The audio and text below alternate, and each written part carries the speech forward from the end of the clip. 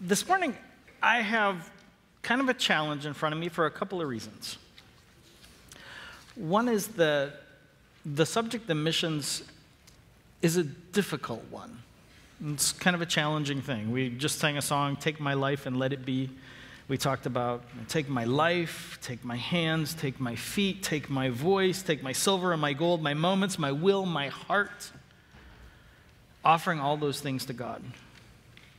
And that's pretty significant. What we just prayed encompasses virtually every area of our life. But there's something about the subject of God's mission in the world that adds another level of discomfort. Because suddenly now we're talking about something that could affect our geography. We're talking about something that could affect our career. It's something that could affect the dynamics of how we're going to raise our family. It's something that could affect our plans for the future. And suddenly when you add missions into the equation, it's almost like we want to add another verse. It'd be, take my life and let it be, yes, let it be, Lord, let it be. Missions, just an uncomfortable subject sometimes, because we have the sneaking suspicion that if we pay attention to God's plan for the world, it might make us uncomfortable. But there's another reason why this is challenging, and that's there's just so much to say, and there's so much that I would like to say. We could look at statistics for unreached peoples in the world. We could look at unengaged and unreached peoples in the world. We could look at all the places that are still waiting for their very first Bible translation. We could talk about a world of immense need. There's so many things that we could look at in missions. And at some point, your attention span and your desire to have some lunch and to get home, and mine too, are going to need to limit what we can talk about this morning. So for those two reasons, I know that this is a challenging kind of message. But I ask that you would join with me because I'm convinced that it's a challenge that's worthwhile. Why should a church be mission-minded? Well, let's just go ahead and start out with probably the core, the most important thing, and that is that a church should be mission-minded because of God's glory. Simple, direct, straightforward, all-encompassing. It's almost as much to be expected in a sermon as Jesus is expected to be the answer in a question in a Sunday school class. It's going to come down to God's glory. And yet we know that that is true. In Psalm 29, verse 2, we are called to ascribe to God the glory due his name. And we actually can't do that, because the glory that is due to God's name is immense beyond any words that we could ever begin to express. God is glorious, and he deserves his glory to be proclaimed everywhere. And that is really where missions begins. Look at the verse or the passage that we looked at before we started out. Pastor Andrew read for us from Psalm 67. And I think this will help us make a couple of connections here.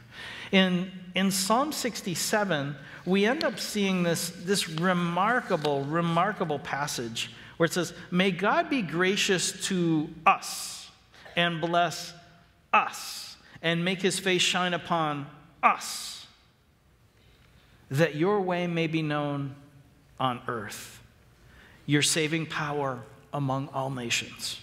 Let the peoples praise you, O God. Let all the peoples praise you.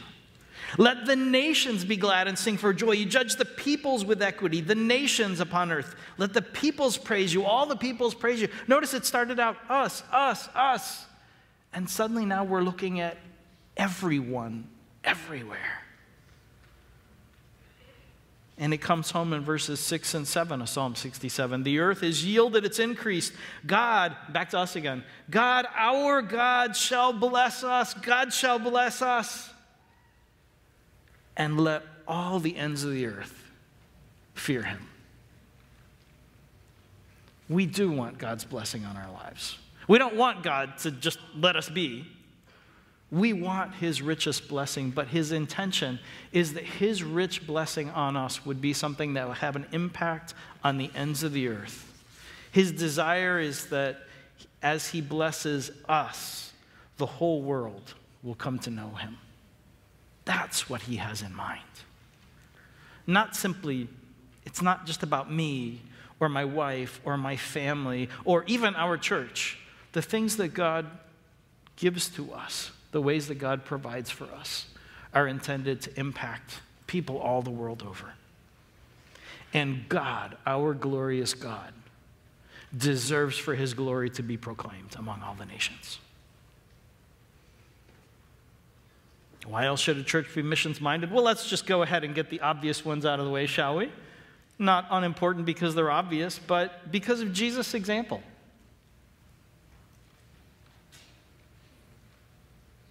Luke 19:10 says that the Son of Man came to seek and to save the lost. And that's not something that just sort of pops up in the Gospel of Luke. That's something that we end up finding emerging from the pages of the Old Testament. God the Father talks about himself as a shepherd who is seeking out his flock. And he's going to describe a flock that's lost and in need of someone to track them down and to find them and to give them care and to feed them. And Jesus is going to point to that, and he's going to say, that is what I've come to do, to seek and to save the lost. But this is no casual seeking. This is no, I lost $1 someplace, and I'm going to see if I can find it. This is not, where does the second sock of a pair always disappear to? And why is it that I have all these half pairs of socks? This is not, at some point you give into the mystery of life and you just know that there is some zone someplace that sock number 2 just likes to disappear every now and then, and you just sort of give up on it and you stop thinking about it. This is a seeking and a saving that is all-encompassing and costly. We so well know the passage in Philippians chapter 2, don't we? Where we are called to have the mind that was in Christ Jesus. In Philippians chapter 2, Paul starts out, he says, have this mind that was in Christ Jesus, and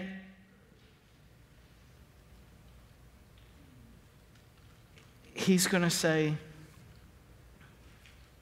that Jesus, though he was in the form of God, did not count equality with God as something to be grasped, to be held on to. But he emptied himself, took the form of a servant, being born in the likeness of men, and being found in human form, he humbled himself by becoming obedient to the point of death, even death on a cross. You see that movement from not just sharing equality with God, the glory of God in heaven, but taking the form of a servant in the likeness of men, humbling himself, being obedient to the point of death. What we end up seeing here is we see this crazy picture of downward mobility. We live in a society that is all about upward mobility. It's how much more can I learn? How much more can I earn? How many more promotions can I get? How much more famous can I get? How many hits can I get on my website? How many followers can I get? How much can I climb? And Jesus modeled instead of that a downward mobility that was a relentless, intentional pursuit of service. Not experiencing disgrace or embarrassment or failure just for its own sake, but because he saw a need that was so radical that it included the death that all of humanity deserves for our sin. And he understood that the price that would take in order to redeem us was going to be a price that was all-encompassing. And he was willing to humble himself.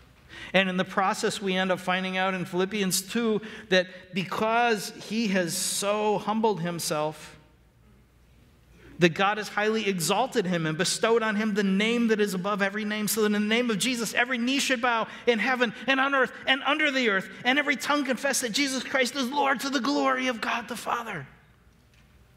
We know that in God's kingdom, those who exalt themselves are humbled, and those who humble themselves are exalted.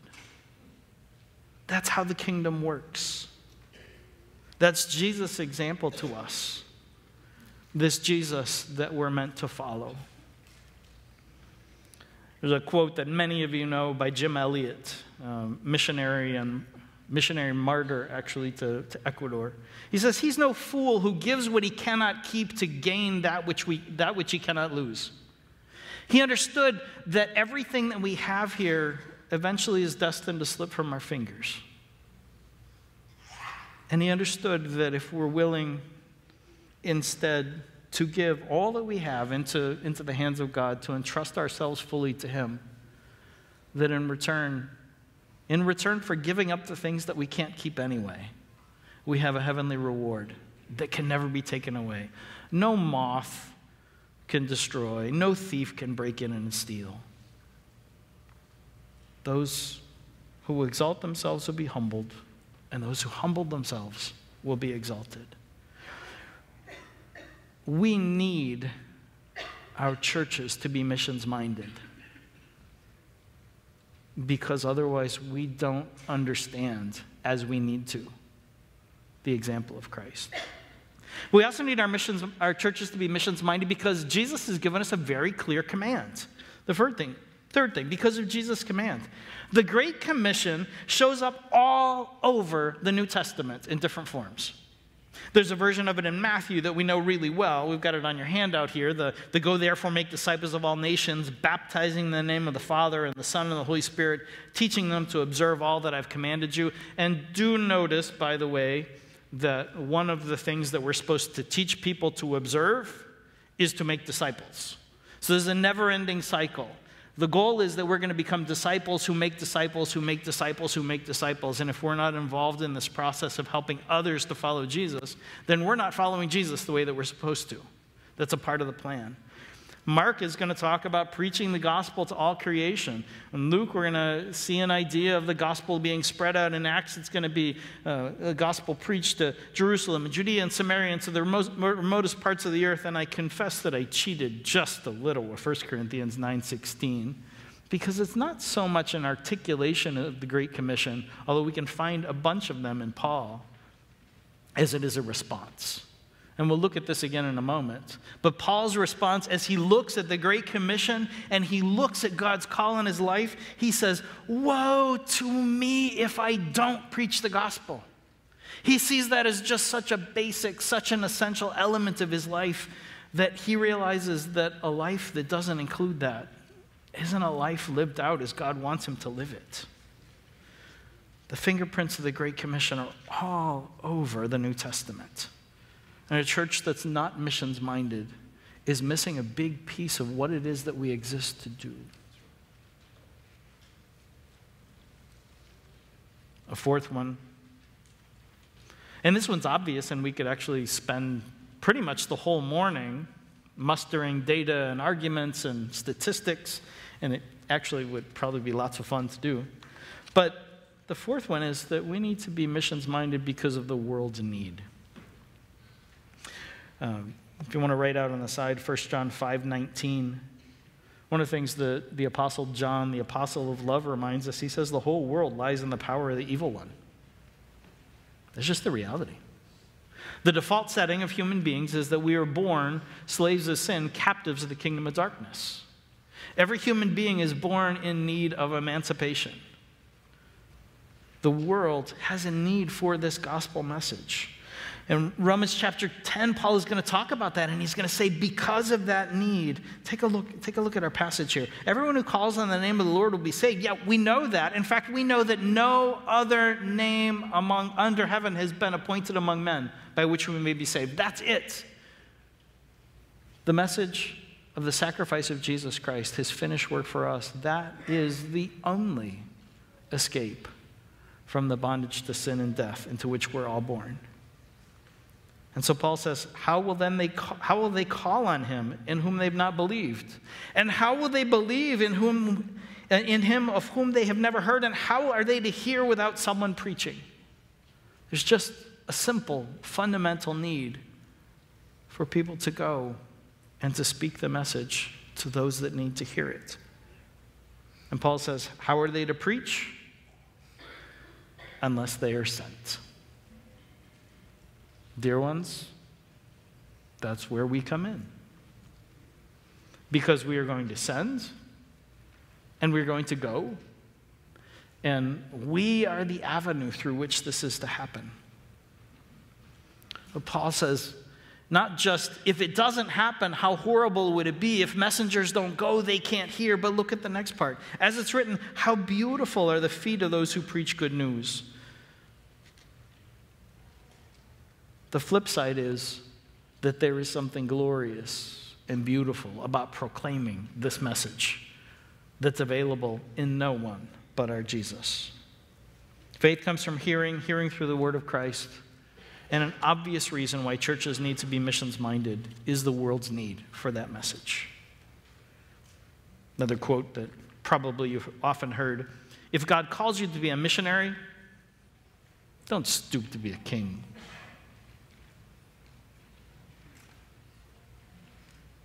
It's a high calling. Now, to be fair, I would add, if God calls you to be a plumber, don't stoop to be a king. If God calls you to be a teacher, don't stoop to be a king. Whatever it is that God's call on your life may be, whatever it is that He has designed you to do, the way that He means for you to transform the world, that is what we need to pursue. And whatever that might be, our answer to God needs to be yes. And anything but a wholehearted, absolutely, yes, Lord, whatever you ask.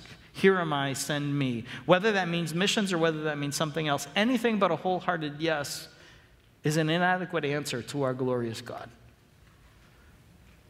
But one of the things that He just might call some of us, or as we'll talk about in a moment, some of our children or our grandchildren to do, is to take the gospel to the ends of the earth. And should He issue such a call, don't stoop to be a doctor or a lawyer or the President of the United States or anything else.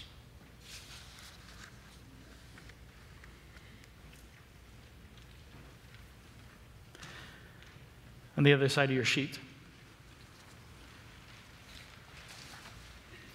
and change gears just a little bit. Been looking at God and His glory. We've been looking at Jesus' example. We've been looking at Jesus' command. We've been looking at the needs of the world. But let's go ahead, and we're going to shrink our circle just a little bit. Ironically, since our goal is to look a little broader, but in order to look a little broader, we need to look a little closer to home. Pastor Andrew and I kind of went back and forth here, just tossing back and forth some different ideas. But I think that one of the things that we really need to acknowledge and understand is that one of the reasons that we need a church to be missions-minded is because of our own need. We need a church with a heart for the world. Got kind of a grocery list of some of the different ways that a missions-minded church can help us grow. And rather than having us go through the fill-out, I just want to run through them. And then I want to look at a couple overarching things. And I need to tell you, this is a part of the message that I just kind of wrestled a little bit to wrangle it into shape and to see what's going on there and why is this. And I see these things and I know them to be true. And I can point to different verses, but are there common denominators? And I think there are. There are a couple. But first, let's just go down through the grocery list. A missions-minded church can help us grow stronger in our faith. You hear the stories of what God is doing through missionaries in all kinds of parts of the world. Doesn't it strengthen your faith? Doesn't it make you realize that God is mightier than we know, is mightier than we think of Him? Doesn't it change something about the way that you trust Him? A missions-minded church helps us to be bolder in our witness. Wait a second, if they can do that there in the face of that opposition, can't I speak Jesus' name here? A missions-minded church helps us to be more generous in our giving, to realize that I'm going to end up giving to something that I'm not going to see an immediate return. wait a second, I'm going to give to an offering for a missionary, and it's not going to affect the air conditioning that I have on Sunday morning, or the programs that my kids have, or the music that we sing, or anything else about what we're doing. I don't actually see any kind of immediate return for myself that I can detect whatsoever. Exactly. Having a missions-minded church helps us to be more generous in our giving, where we begin to give open-handedly just for the joy of participating in what God is doing, not expecting anything in return. And if I may say so, having been in a church leadership kind of position, having a missions-minded church is healthy for church leaders too when it comes down to finances and giving, to realize that what we're calling our people to is a kind of generosity that goes beyond the local and touches on the global. Having a missions-minded church helps us to be more careful in our stewardship, and that's the flip side of giving, because the more carefully we steward the finances God has given us, the more extra we have to get involved in the conspiracy of giving, to find a need and be able to give a little extra something to it. We find ourselves more careful. Being in a missions-minded church gets us more engaged in prayer. It gets us thinking about things that we never thought about. I'm guessing that for some of you, suddenly when you see headlines about East Asia, you notice them in ways that you didn't just a year or two ago. When you see that there are people that you know that have gone to a mission trip in a particular place, you've been interested in what they're doing and following what they're doing, suddenly that headline that you see becomes a prayer request. You become more attentive. You begin to think differently, and you become more alert for the cause of prayer. Having a missions-minded church also engages us in community, because we're working together, we're doing something, we're accomplishing something, not simply gathering together, but we're a part of something bigger, and there's something about that that is energizing, that's stimulating. And for those of you who have actually gone on short-term teams or served longer term, to be a part of something like that is a kind of community, and I think those that have been will attest to that. It is a kind of community. It is a kind of interaction. It is a kind of closeness and being involved in the cause of Christ around the world that you don't taste quite the same in other places. Having a missions-minded church also, I think, can help us to be more joyful, just as we experience the blessing that comes of giving. It's really easy to say that it's more blessed to give than to receive. That's really easy to say. But as we begin to engage in that, as we begin to invest ourselves in what we have, we begin to discover that it's not just a bunch of words, that that's actually true, that there's a blessing in it, there's a joy that comes in pouring yourself out for others. And a lot of these things happen because being part of a missions-minded church helps us to grow deeper in our understanding of the heart of God. Our God is a missionary God. Our God is a God who loves enough to sacrifice. Our God is a God whose heart beats for a lost world. Our God is a God who would send his Son to seek and to save those who are lost. And you know very, very well that in order to truly love someone, you have to know them. The better you know somebody, the more intimately you can love them. If you have a complete stranger come up to you and tell you how much they love you and how much they appreciate you, you're like, but you don't really know me. You don't know the real me. We love God and we grow in our love for God as we come to know him better. And unless we have the world on our hearts, and the world as a part of our understanding of who God is, unless we see his love for the world, we don't understand the God that we're trying to relate to. Being part of a missions-minded church helps us understand and love our God. This is the part that I was wrestling with a little bit. Back again to 1 Corinthians 9:16, Paul saying, woe to me if I don't preach the gospel. Woe to me if I don't do this thing for which I was made. But I was wrestling with why missions and missions-mindedness does these things. And I thought a lot of it boils down to perspective. Because when we look at the world through the lens of the Great Commission, when we look at the world through the lens of missions in general, we view God differently. And when we look at the world through that lens, we view the world itself differently. God doesn't rejoice in the death of the wicked, but that they would repent and live. How do I not begin to see the world in that way? And we also begin to have a different perspective on ourselves and our lives and of our purpose. We saw in the book of Titus that one of the things that God is doing, he's not saved us for good works, but he has raised us up to do good works. And a faith that saves is a faith that transforms and that has its outworking in the way that we live our lives. We know that to be true. We know from Galatians 5 and from John 15 that God has called us and Jesus has drawn us that we might bear fruit.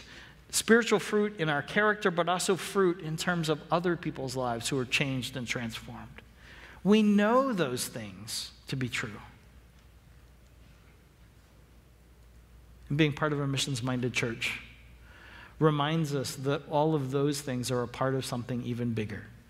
That both individually and together and in cooperation with all of God's people all throughout the world, that we are meant to be doing good works, to be loving the world, those that are around us, to be bearing good fruit in a way that brings God glory. We need the perspective that a missions-minded church can bring.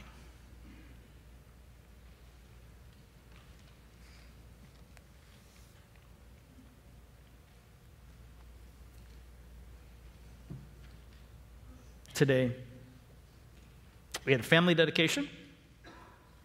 Today is Mother's Day. It's a time that we're looking at children and their present and their future. And I think that makes it all the more appropriate that we take some real time to look at this last one. We need a missions-minded church because of our children's needs. Our kids need a missions-minded church. As parents, I think, and I think that you'll agree, we all too easily settle for small ambitions for our kids.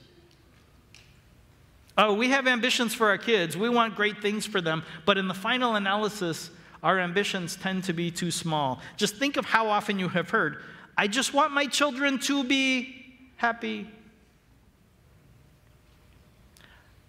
Life is not going to cooperate with that. Is it? Do we want our children to experience joy and satisfaction?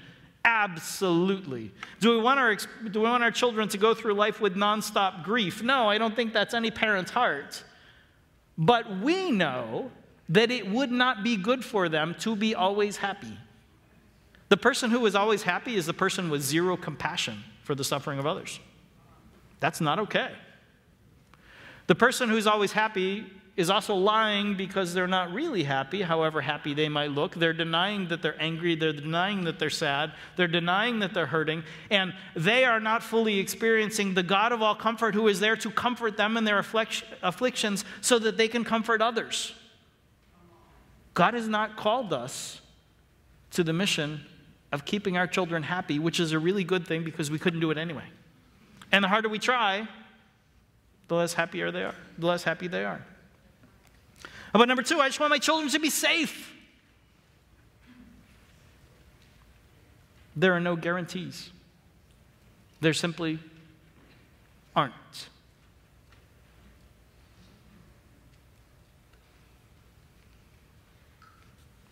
Let's look at it just on a more basic level. You ever notice when a little toddler fall down, boop, land on that padded diaper and, boop. And have you ever observed just a pause where down they fall and they kind of look around to see what's going on? And if they see that somebody's going, oh, poor baby, they burst into tears. But if they see somebody go, oh, then they're smiling and they're happy. You ever notice that? I mean, it's amazing how, sometimes they fall down and it really hurts or it really startles them or it really scares them. But sometimes they fall down and they're just really kind of waiting and saying, how should I react to this event? And it's like they're sort of more acting and reacting to what's going on around them to the actual event itself. Remember, as parents, just having to sort of tamp down that impulse to swoop in, to sweep in and to make everything okay. If our kids aren't skinning their knee, they're not running fast enough. They're not trying hard enough. They're not stretching their limits. If our kids don't get some scratches and some bruises and some bumps, then they're not doing what they're supposed to be doing as children, stretching their abilities, stretching their capacities. Think of ourselves as adults. How often do we learn tremendous life lessons through our successes? And how often do we learn the tremendous life-changing lessons through the bumps and bruises and pains that are way bigger than that? We dare not make an idol of keeping our children safe. If we keep our children safe, we keep them children. And if we keep our children safe, we stunt their faith. Because they need to be stretching to a point that if God doesn't show up to rescue them, they are doomed. Because otherwise, they will not discover faith in our God.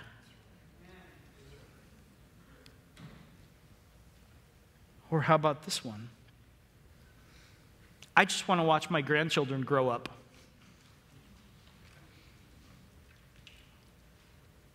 Dear ones, may I ask, do we think that that's our right?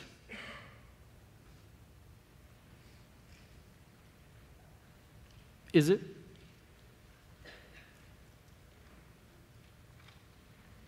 Oh, it's natural. We want our kids close, so add to happy, safe, and close, right? But life may take them places that we never dreamed.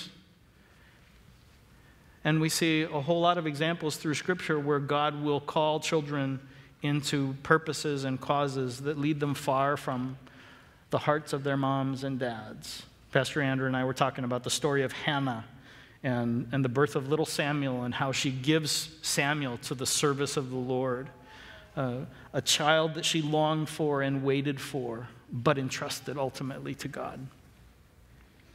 Oh, our ambitions for our kids, they can be so small. I just want my kid to get a good education. I just want my child to be well-rounded. That's why they're in 14 summer leagues and playing 3 instruments and in 6 clubs and taking AP classes until they never sleep. I just want my children to get a good scholarship. Ooh. Is that really for them or is that for us? I want my children to have a fantastic career. Dear ones, do we have small ambitions for our kids? I worked for 6 years at a Bible college. And I worked in the admissions office. And so my job was to meet with parents and to meet with their kids and to talk about majors and what it was they were going to study and what they were going to do with their lives.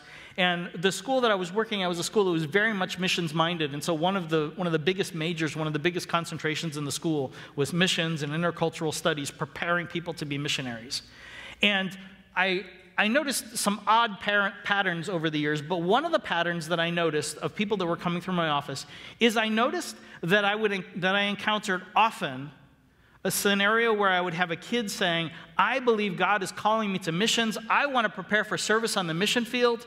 And the parents would say, no, I think this is a phase you're going through. This is not realistic. I want you to study something else. And I would discover tremendous resistance from parents to their kids thinking that God had a missionary call on their life. That pattern, all by itself, wouldn't be all that strange. Here's the thing that's strange. It was almost exclusively Christian parents who opposed their children's desire to go into missions. Non-Christian parents would look on and they would see that their kids have experienced some kind of radical transformation that they really don't quite get. They don't really understand this whole missions thing. They don't understand, but they see this commitment. They see this change that's happening in the lives of their kids. And I would see non-Christian parent after non-Christian parent being very, very supportive of their children going into missions. And Christian parent after Christian parent after Christian parent after Christian parent saying, I don't think that that's really something you should pursue.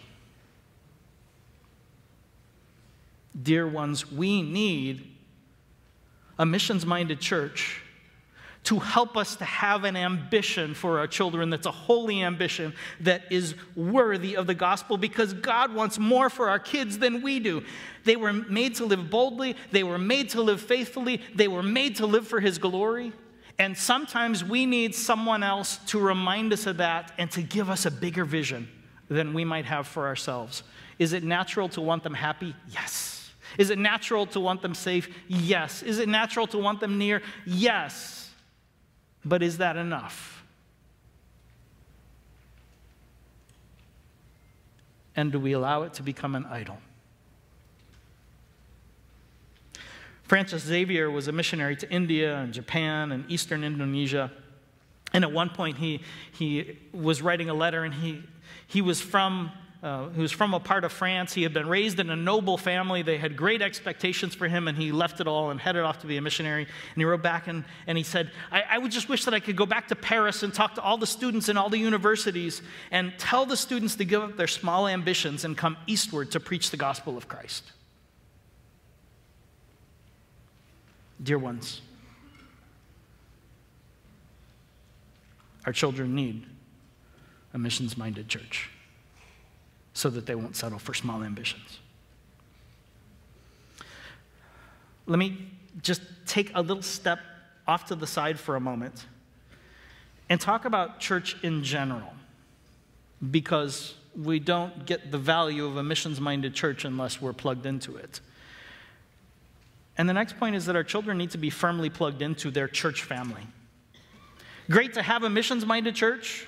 Great to do all these things. Great to have this emphasis. Needful, important, vital.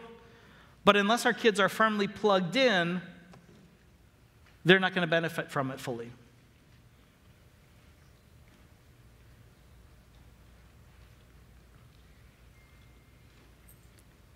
But they need to be plugged in because there are some things that our kids will not hear from us that they will hear from someone else. Parents, you know this to be true. And if we're honest, all of us who are adults, weren't there things that we were willing to listen to from somebody else that we didn't want to hear from mom and dad? I said this, I think the last time I spoke. I used to drive my parents a little nuts, and they were tremendously gracious. My brother and I would come home from youth group and say, Jack and Kathy told us this about life. The couple that volunteered with the youth group, Jack and Kathy told us this. And my parents are just like, they had the wisdom not to say it, but they're thinking, we've been telling you that for years, and why is it suddenly it's a good idea when you hear it from them, and it's never been a good idea when you heard it from us? And they were wise enough just to bite their tongues and never say anything, but it's the truth. Our kids have things they won't hear from us, but they will hear from someone else. There are also some things that we cannot model and we cannot teach our kids, but somebody else can. None of us have all the spiritual gifts. Our kids need to benefit from the gifts of others. That's the whole point of 1 Corinthians chapter 12. It's going to say that we can't say, well, just because I don't have this gift, I'm not important. But we also can't say that we don't have the need of a gift of anybody else. That the body of Christ has been composed of people with a variety of different gifts. And that we have need of all of those things. So our kids need to be exposed to gifts and to passions and to abilities that we don't have, because we're not going to challenge them in those areas, and we're not going to know how to equip them. Not only that, but I don't think I'm giving away any spoilers here to say that every one of us probably has character flaws.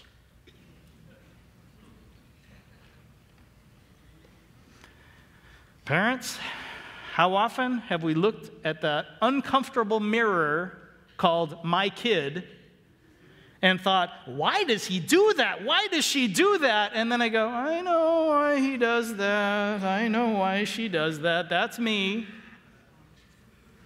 Our flaws show up in our kids. Do you really want your children limited to your virtue, to your spiritual life? Do you really want them to stop growing where you've stopped growing? Or do you want to see them be able to outgrow you and become something more than you have managed to be at this point? Do you want to be able to rejoice in them going on and achieving things that you never had?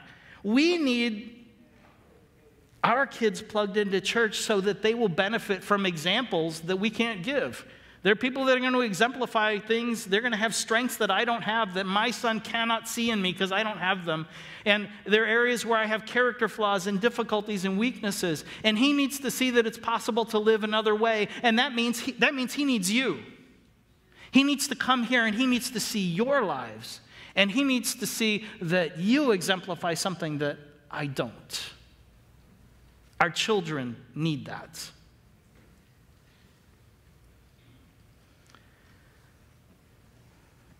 But that also means there are things that other people's kids need to learn from us.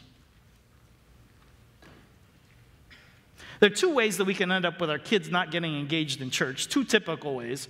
One is that we get them so busy, so involved in other things that it's like, well, I want my kid to do this and this and this and this, and they're going so many different directions that they never really engage in church. Another one is to make family, our family, my family, family time, an idol in competition with the family of God. Our family time, together time, should actually be a part of our time with family of God. Are you demonstrating to your kids how your family is plugged into this family? They need to learn that. They need to see that. And we might think, well, I'm going to keep my kids from this difficulty or that difficulty. We're going to teach these things at home. We don't like the way that things are here. We've got a different set of values or a different set of standards. And we're gonna guard our family time. That's the most important thing. But I need to tell you, not only are you robbing from your children the opportunity to benefit from the lives of others, but you are also robbing from other people's kids the opportunity to see you. Because as much as your kids need to see somebody else's life, their kids need to see your life.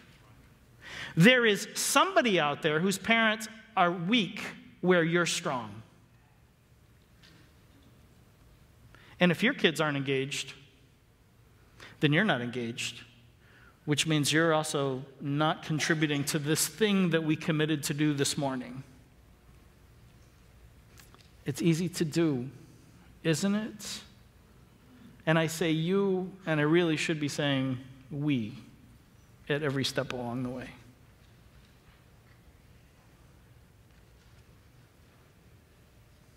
Finally, plugging into church, needful because otherwise we don't benefit.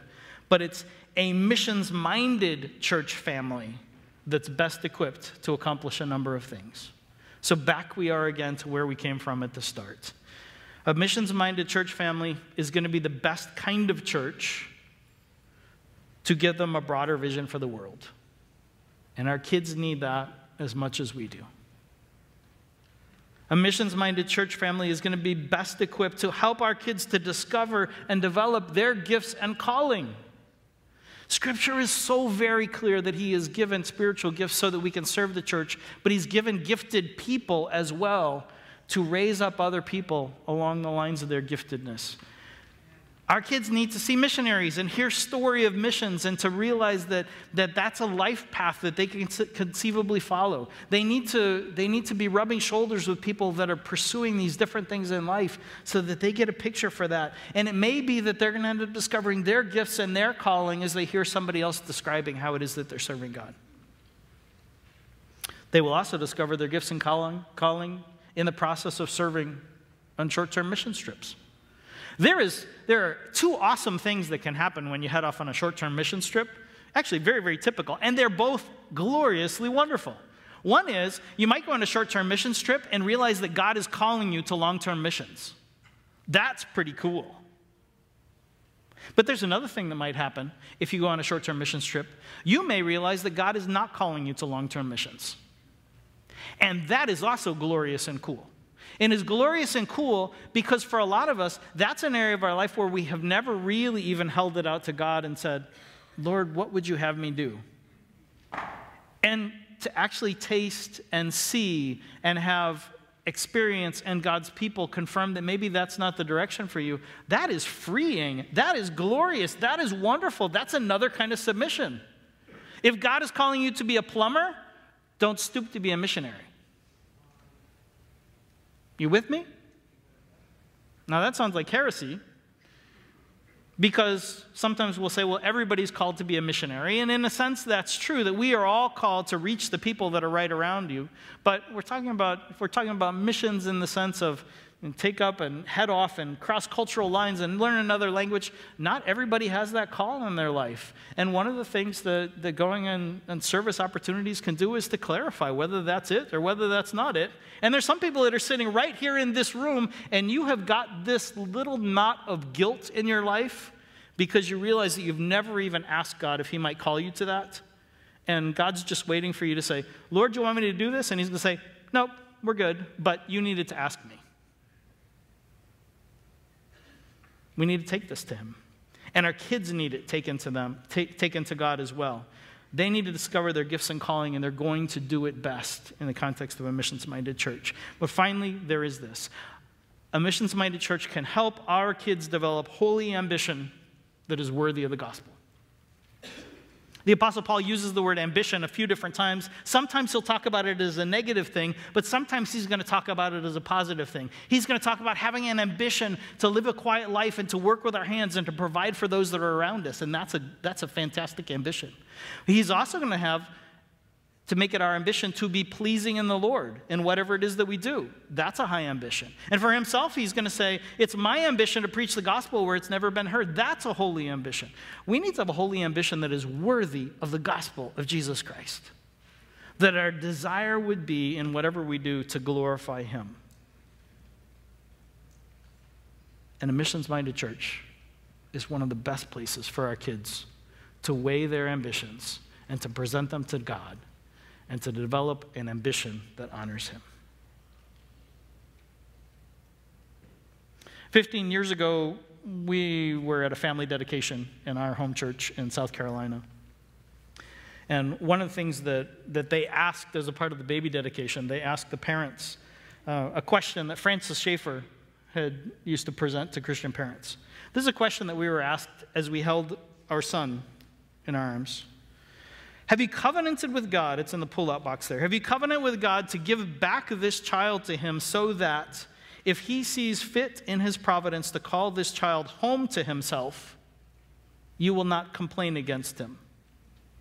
Little did we know that we would have one that would fit that description. Or if the child grows to adulthood and is called to some form of special Christian service, you will not stand in his way, but rather encourage him. I remember weighing that question in my mind and telling God, yes, my child is your child. And I will encourage him to follow you with a whole heart. Dear ones, that's who we are called to be, and that's what we are called to do for each other. To have a heart for the glory of God, a heart for his kingdom, and a passionate desire to see his name glorified in our everyday lives.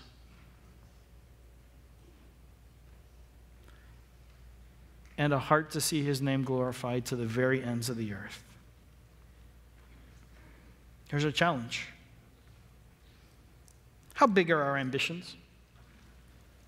How big are our ambitions for ourselves? How big are our ambitions for those we love? How big are your ambitions for those that are sitting around you right now? How big are your ambitions for those that will be sitting around your dining room table later on today? How big are our ambitions for ourselves in light of the kingdom?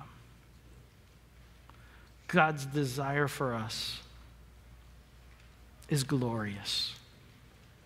It's bigger than we can imagine because God is a God with a perspective that encompasses everything from the ends of the universe to the details of our lives.